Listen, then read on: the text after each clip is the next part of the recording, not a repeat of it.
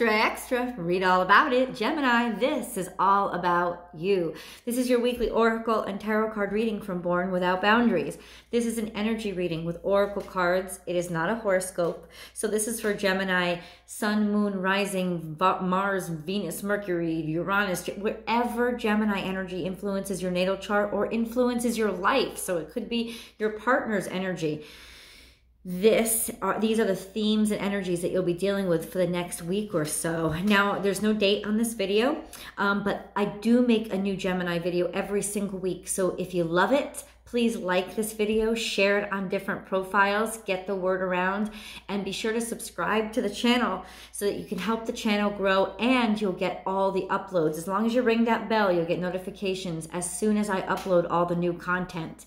So there's always an extended reading. We start here with the energies and general energies, and then I will articulate and expand upon, get some specifics, more details, and a more personalized reading with a full tarot card spread in the extended. And the link to that video is below. And of course, that includes your romance reading as well for the week. Gemini, let's get right into your energy.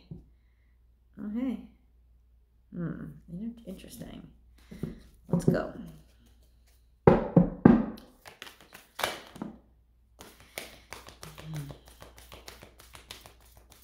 You don't have enough feelings for somebody. There's something here that's dulled or dimmed. 3 plus 6 is 9, the energy of completion or done, something coming to an end. There's a passion that is drained, a drainage, a lacking of passion for someone or something. Now, it doesn't necessarily have to be a romantic relationship, but this is the emotions are gone. Maybe it's because you block the emotions away, or because you don't want the emotions, or you've decided to move on with your life, or your emotions are being, or your focus is somewhere else. Whatever this is, there's a lack of excitement and enthusiasm, a dwindling. Love is all around. Nightingale energy, 4 plus 1. Yes, there's an energy of, oh, wow, Piscean energy and Gemini energy. Now I understand. There's a dwindling interest in spreading the love all around. There's a dwindling interest in being a generalist. There's a dwindling interest in,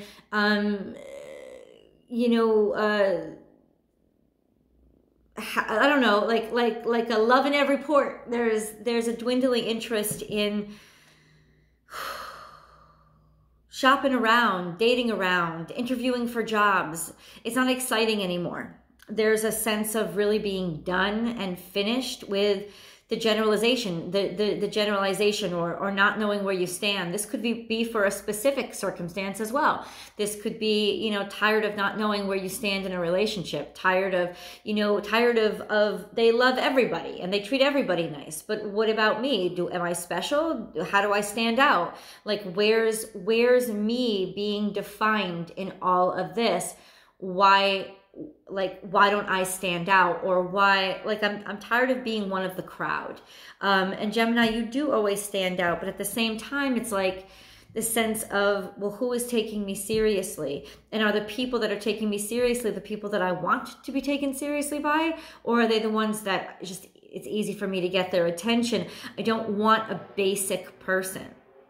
I don't want somebody that's easy to grab attention from. I want somebody who's challenging. I want somebody who's interesting, who's sophisticated. There's a lack of intrigue here, a lack of interest. That's the energy that's crowning your reading. Yeah, make your dreams real. This is awakening to sort of walking in a spider web and feeling like you're going to get stuck, or you're going to be sucked in.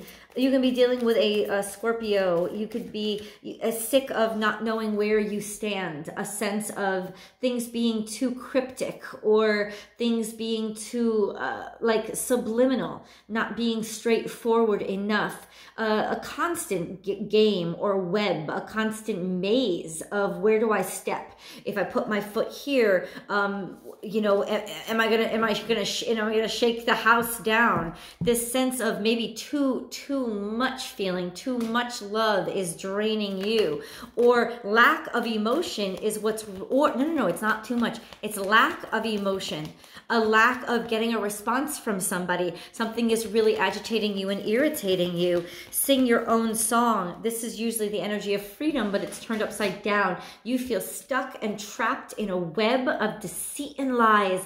Not necessarily deceit and lies. It's a web of ambiguity. It's a web of, well, can you tell me how you feel for once and for all?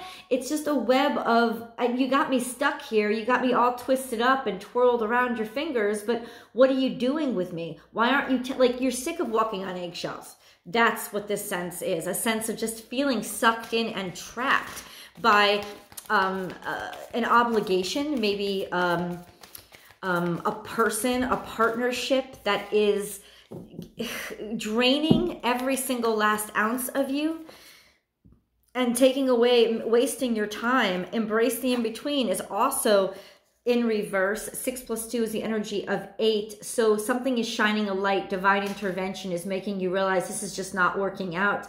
There's no equal. There's no give and take. This is Libra energy, which is the energy of partnership, of being economic, of finding balance. But this is being off balance and wasting time and being fastidious, you know, like picking at too many things, or the little particulars being too freaking important to somebody, and them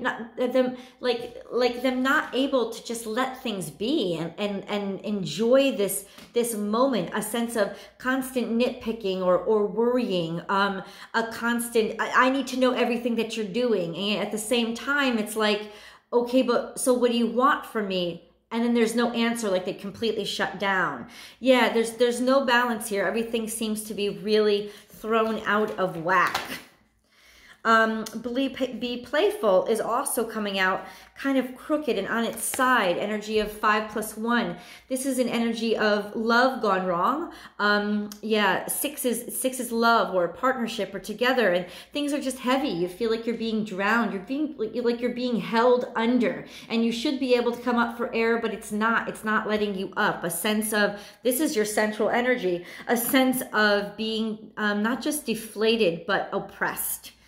Yeah. Oh, Gemini, I'm so sorry for this energy. I'm so sorry for this energy of whoever this is that you're dealing with. Somebody, they're really insecure. This is a person who just cannot tell you their feelings, doesn't want to show you their feelings, and it's almost like they're making it your issue or your problem, or it's starting to become your problem. Believe in yourself. Energy is also upside down. This is, you don't want to plant the seeds here. You want to up and run. You want to take these things, you want to store them away. It's like somebody's trying to collect you. Somebody's trying to make you their stash, or they're hoarding, they're holding on too tight, they're worried too much, there's too much, doom and gloom or doomsday kind of BS. There's a sense of, I can't be here for long. I don't want this to go on for long term.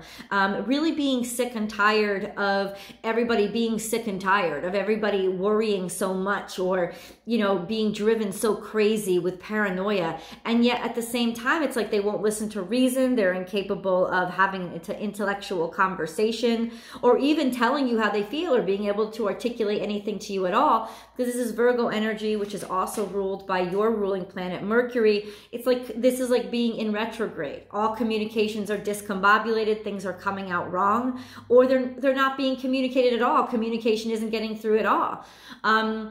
Which could be really bothering you a great deal, especially since if you've been waiting for an opportunity or wanting to hear communications come through and you're just not hearing anything at all.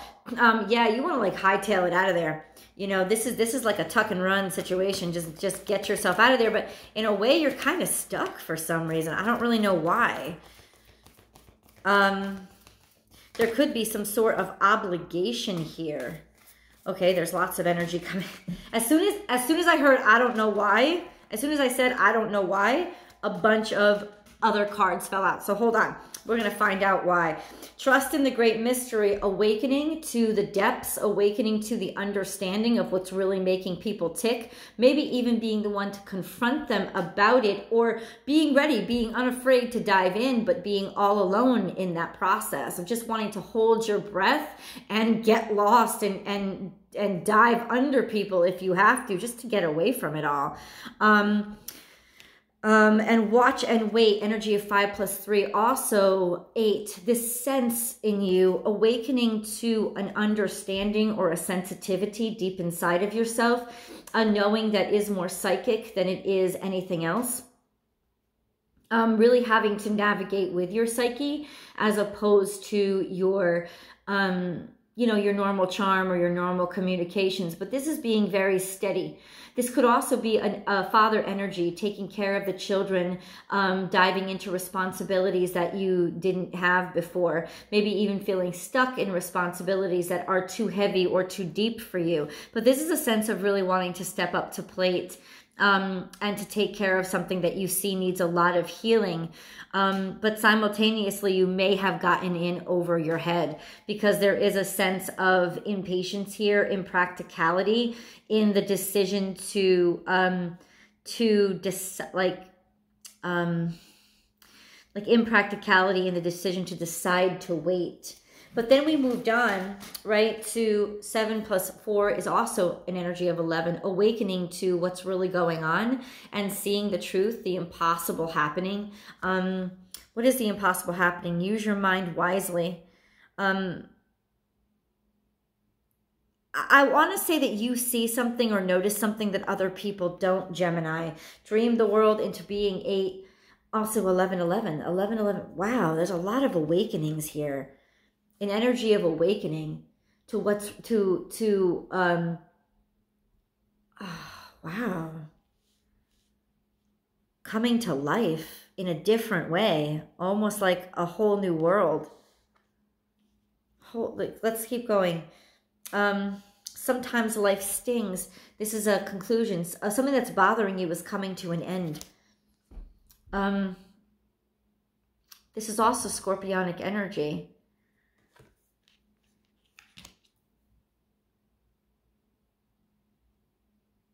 It's honestly like you're catching wind to some sort of manipulation or something that was undercover or covert that was going on to keep you and your energies working to somebody else's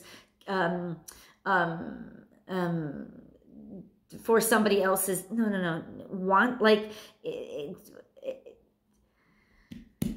this is really frustrating energy. Dream the world into being.